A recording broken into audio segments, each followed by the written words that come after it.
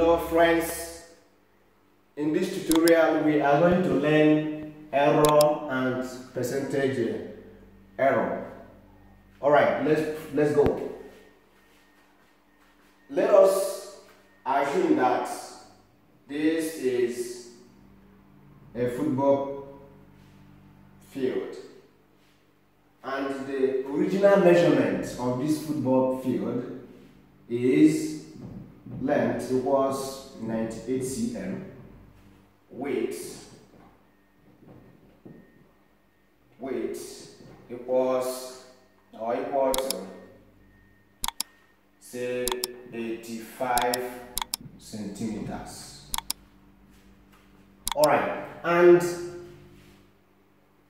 another player remeasures the same football field and got a different value. Say he got the length as 100 cm and got the width as 90 cm. Are you following? And the referee comes and say that the measurements made here is very, very wrong.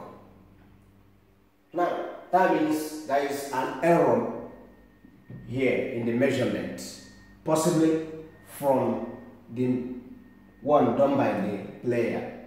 Alright, so if you want to check the error now, error made here, alright, it's going to be the original measurement of length minus the estimated or the newly measured value of length.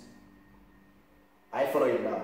Alright, so that or this minus this or anyhow you do it is going to give you the same answer. So if you, that's to say that error in the length now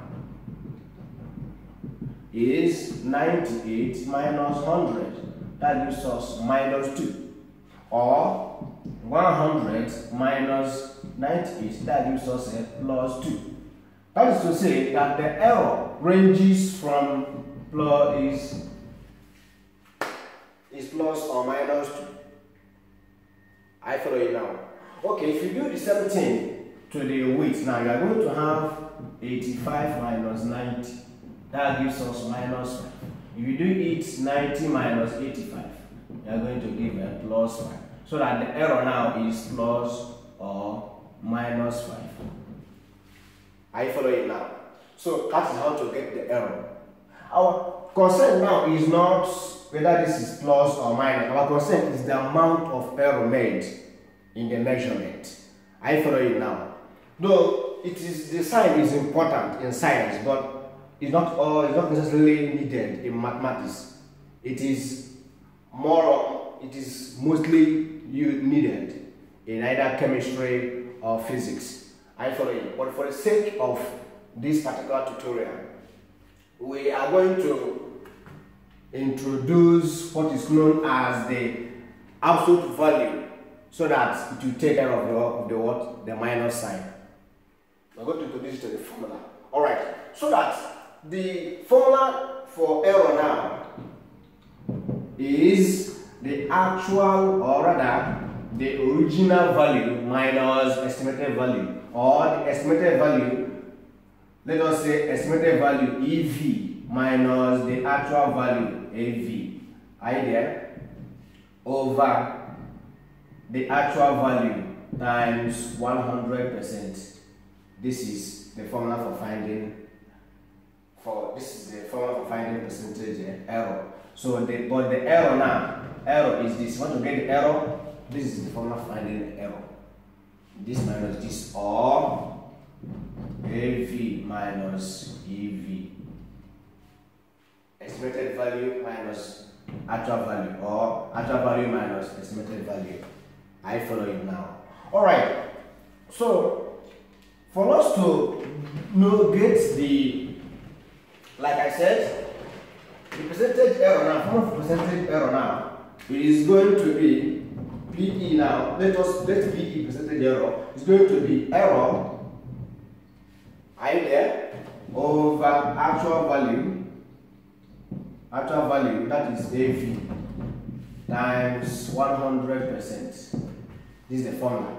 I follow you. Now, for us not to be bothered about plus or minus, introduce the absolute value. That is absolute. This one is absolute value of this error. Idea. So remember that error is either you say AV minus EV, that is actual value minus estimated value, over AV times 100%, or you say EV minus AV idea over AV times 100%, whichever way you do it, provided you introduce this absolute value sign or symbol, you are going to get the correct answer. Idea? Alright, so let us now take a look at question number 1. Question number 1. In question number 1 it says, a student measures the radius of a circle of a circular sheet to be 15 centimeters long. Then the label on the sheet indicates that the radius, indicates the radius as 17 cm. What is the percentage error of the measurement? Very simple. Alright, so PE now, solution. Bring out the parameters given or data given. Look at the label. The label indicates that the radius is, so this is going to be the actual value or the original value of this radius of the circular sheet. So now your AV now is what? 17 cm, and your estimated value or your measured value now is what? 15 centimeters now. Are you there? So that your error now, the error now is 17 minus what? 15, or 15 minus 17. I follow it now. So that when you do it, then you're going to have that your percentage error now, your PE now, which is absolute value of error over the actual value, times 100%. So that our error now, anywhere you put, if you like, this is 2, if you like, 2, anyhow. So if you put, say, minus 2 here, over actual value, the actual value here now is 17 times 100%. Are you there? So you're going to have this absolute value of minus 2 now. Absolute value of minus 2 is plus 2. Absolute value of minus 10 is plus 10. I follow you now. So the absolute value of minus 2 here now is going to give us what? 2 over 17 now times 100%. So that 2 times 100 now gives you 200 over 17. So when you do the division now, you're going to have that 200 divided by 17 is going to give us 11.76. So this one is going to give us what? 11.76. The percentage error.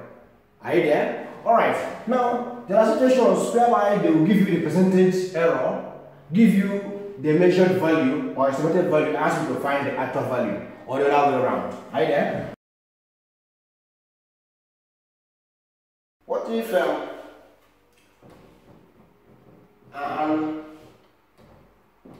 object whose percentage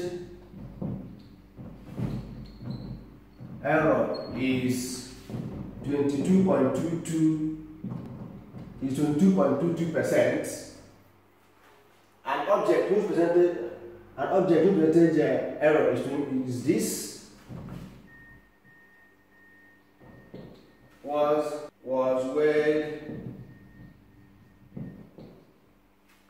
was weighed by a student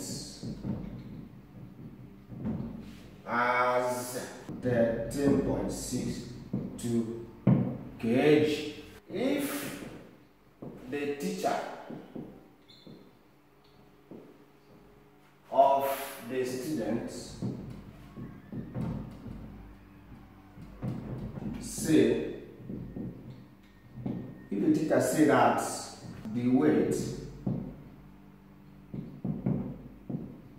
was wrong,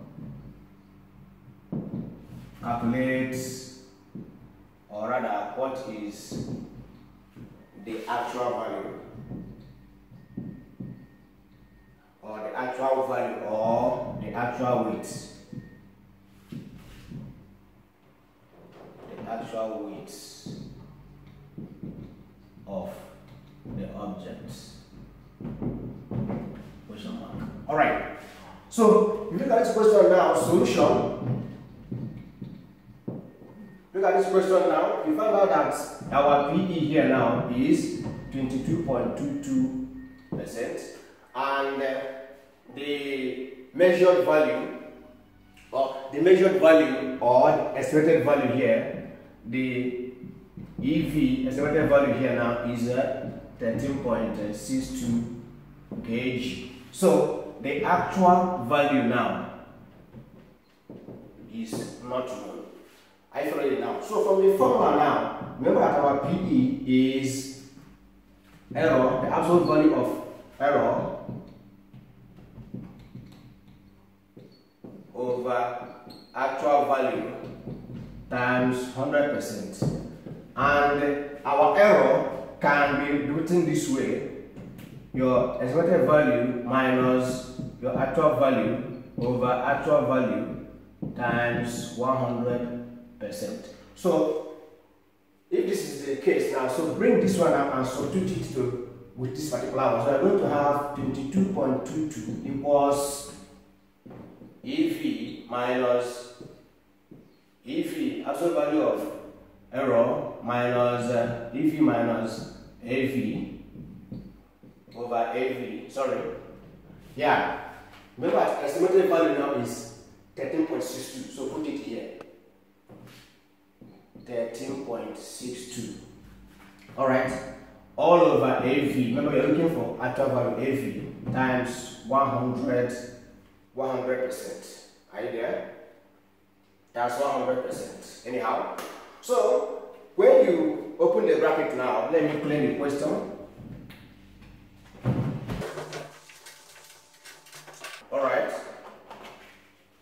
So that is to say, what we have here now is 22.22 equals, this can be written as can also be written this way. Can also be written this way.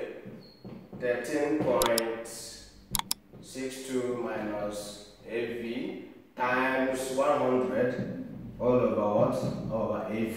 So that when you cross multiply, I don't have this times, I don't have 22.22 AV.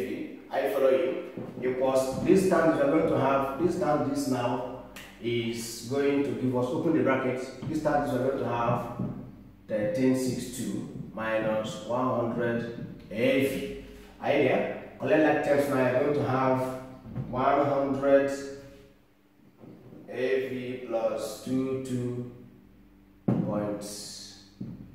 This AV equals 1362.